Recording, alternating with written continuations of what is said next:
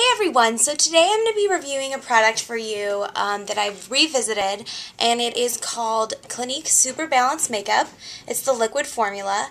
This also comes in a powder formula that just came out under a year ago, which is also really good, but today I'm going to be talking strictly about the liquid formula.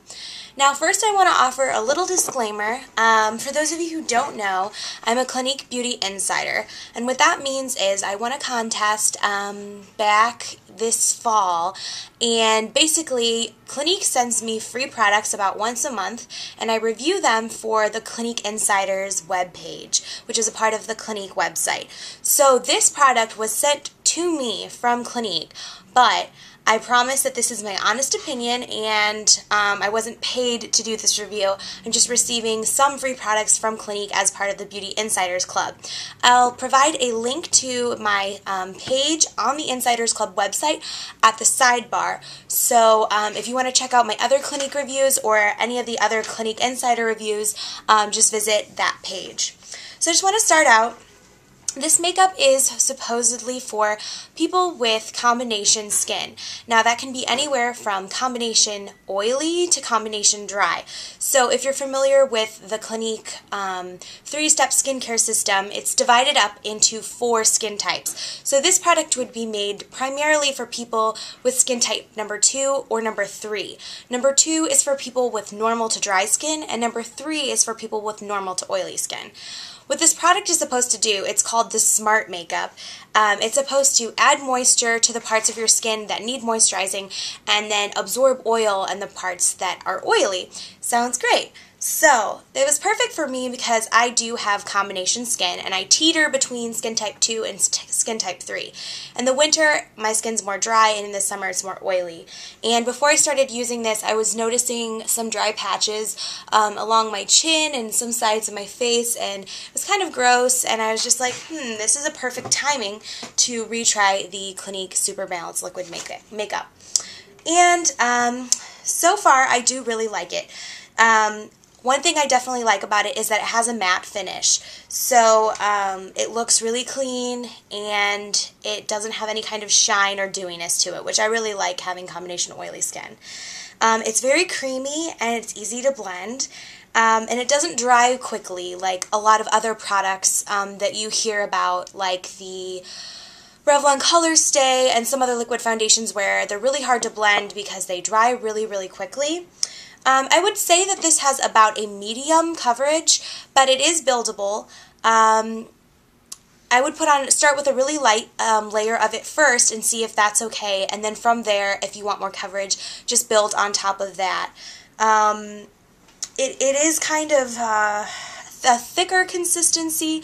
It does pour out pretty easily, but it does have some pretty good coverage, so I wouldn't like layer it on because then it might just look kind of cakey. So I would just say start with a thin layer and see how that works for you, and then from there, if you think you need more coverage, then kind of buff a little bit more onto the skin. So yeah, this is good for skin types 2 and 3, so combination dry to combination oily. I wouldn't recommend using this if you have super dry skin or super oily skin. It's really not formulated for those type of skin types. And I just have to say, it really does do what it says it's supposed to do. It really does absorb oil where needed and moisturize where needed. I haven't had any kind of problems with dry patches like I usually do, and this really doesn't make my skin super oily, whereas a lot of other liquid foundations, by the end of the day, I'm like an oil slick. It's not the best I've ever used. I definitely do have to touch up with powder here and there, maybe after 5 to 6 hours of use, or maybe even 7 hours of use. I might just put some loose powder, some blotting powder onto my face to absorb some excess oil, but I would rather do that than have like dry patches on my face. Another great thing is it hasn't irritated my skin at all. It hasn't made me break out or itch, which a lot of other products do, so that's another plus. Okay, so I've highlighted a lot of the things I like about the product. Now I'm going to go into some of the things I dislike about the product. For one, the packaging, I'm not really a big fan. It's a glass bottle, and it has a top like this, so there's no pump, and you have to kind of just pour it out. And sometimes I find it pours out really easily, and then other times you'll have to like shake it and pound it out, and it doesn't really come out of the bottle if there's like an air bubble in there or something. So I really like the product inside the bottle, but as far as traveling, I just think glass is not good, and there's no squeeze top, there's no pump, so it's just not really that easy to use. Another thing I noticed is this product isn't very good for minimizing pores. So I have some pretty big pores in my cheek area and in my chin, and while this really does work for balancing my oil and dry areas, and it has a nice matte finish and it is easy to blend, it kind of accentuates the size of my pores. A way you can combat this is you can use a pore minimizing primer or lotion beforehand, or just exfoliate really well. It wasn't a huge problem for me, but if you do have really big pores, it's maybe something you might want to consider. Another thing is it claims to be long wearing on the website, and I'm not really sure if I would classify this as being something that's long wearing. It does last for me, I would say, about 8 hours, which is good. I mean, it lasts all day. It definitely does last all day, but I wouldn't consider this a long-wearing formulation. It's not going to stay on from morning till late at night. It'll probably get you through most of the day, but I would definitely touch up if I had time later in the evening, if I was going to be going out or something like that. And it's also not transfer resistant. It doesn't claim to be transfer resistant, but that's just something I noticed about the product when I was wearing it. It kind of came off on my phone a lot, and you just have to kind of be careful not to like brush your face onto your clothes or anything. It wasn't terribly noticeable, but you know, after wearing a lot of foundations that really are truly transfer resistant, going back to something like this that's not transfer resistant was a little bit of a adjustment for me. So overall, I really do like this foundation. I probably wouldn't use it in the summer months, but I think it's really good for all other seasons.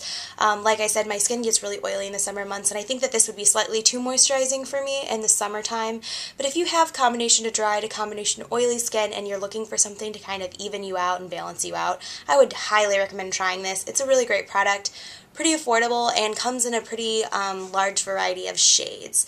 Oh, and for those of you that were wondering, I am Ivory 3, which is neutral, and these are divided into neutral, golden, and pink undertones. Not on the website, unfortunately, but if you go into the store and you look at the bottom of the label, it will have in parentheses N, P, or G, which means neutral, pink, or golden.